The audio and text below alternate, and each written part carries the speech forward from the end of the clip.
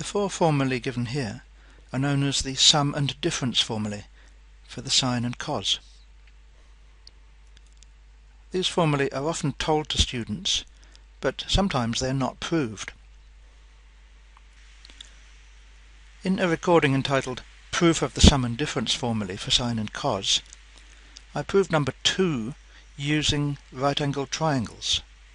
The geometry was actually quite complicated. However, once I'd established number 2, it was possible to deduce the others, 1, 3 and 4, without doing any further geometry. We simply did that by changing the names of the angles in Formula 2. If you need to know more about that, I refer you to that recording.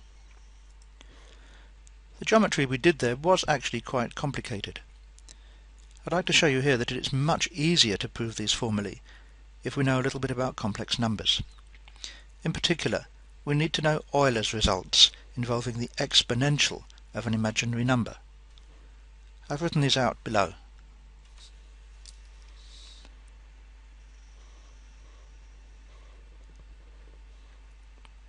Euler's result says that cos plus j sine theta is exactly the same as e to the power j theta. Cos theta plus j sine theta is sometimes called cis theta. If we change theta to negative theta, we get the second result here.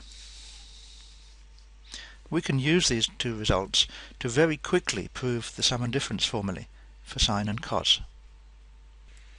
Here's how it works. Instead of j theta in the Euler formula, I'm going to write e to the power j theta plus phi. That's the sum of two angles, just like in the sum and difference formulae 1 to 4. Clearly Euler would tell us that that must be the same as cos of theta plus phi plus j times sine of theta plus phi. Cos and sine of theta plus phi are precisely the left-hand sides of equations 1 and 3. So that's a promising start. Now, because we're using exponentials, we have at our disposal all the lovely properties of exponentials, and in particular we can say that e to the j theta plus phi is the same as the product e to the j theta times e to the j phi. But those two separate exponentials can now be written again using Euler's formulae. Cos theta plus j sine theta multiplied by cos phi plus j sine phi. It's easy enough to multiply out those two brackets, and we get cos theta cos phi plus j sine theta cos phi plus j cos theta sine phi plus j squared sine theta sine phi. There are 4 terms there, but 2 of them are purely real, and the other 2 are the imaginary parts. They have j's in. Remember that j squared is -1. So we can now collect terms a little bit differently and write this as cos theta cos phi. I'll tick them off as I go. So that's that term there. Then the other real part is the one where j squared has become -1.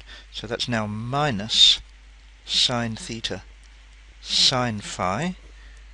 And we can tick that one off. And now the other 2 terms have j in.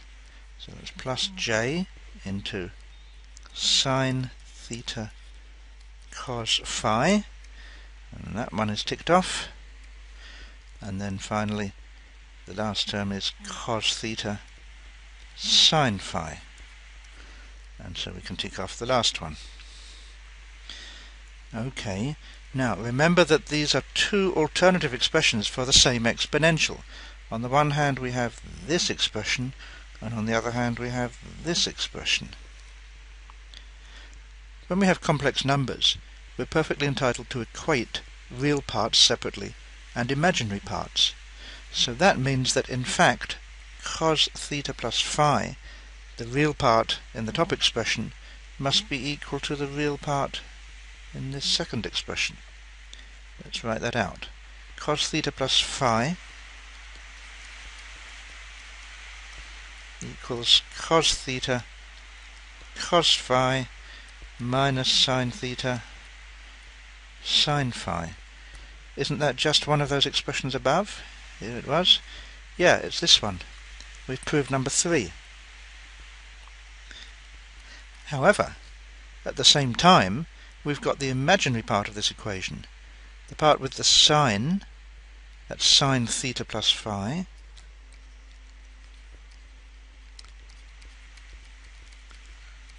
and in the second version, here we've got the sine cos plus cos sine, so that's sine theta cos phi plus cos theta sine phi. And I think we'll find that that is number 1 of the expressions above. There it is. Sine theta cos phi plus cos theta sine phi. It's in the opposite order, but that doesn't matter.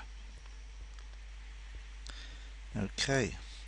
So Euler's result has given us 2 of these trig sum formulae for the price of 1. We've really just done 1 calculation and ended up with 2 results. That's very efficient. That demonstrates the power and beauty of complex numbers. Complex numbers carry along 2 pieces of information at once. I'm going to leave it as an exercise for you to prove numbers 2 and 4 this way. What you'll have to do, of course, is to look at the exponential of j times theta minus phi and express that in 2 different ways. I'll leave that as an exercise. You should be able to get result 2 and result 4.